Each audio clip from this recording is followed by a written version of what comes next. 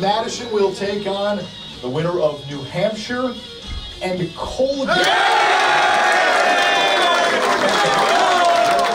We're very excited. I mean, it's a team that we've obviously already played this year, so we've already game planned for them before, and to get another shot at them, that's all we could really ask for. I mean, we suspect it was going to be Duquesne or maybe UNH or maybe William & Mary. We didn't really know, and we're very happy with the selection. We're excited to get another shot at UNH.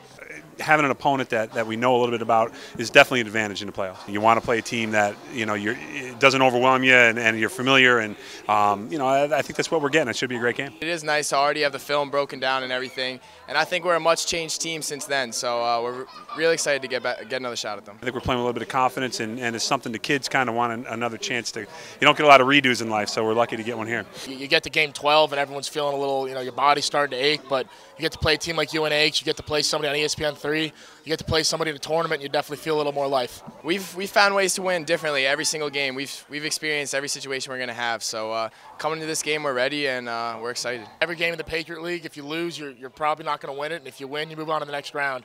And now it's the real deal. Now we get to play some teams out of league, and we're excited to represent the Patriot League in the right way. The Patriot League regular season is a tournament in our eyes, and now we're just in another tournament. So we'll take it one week at a time and try to advance.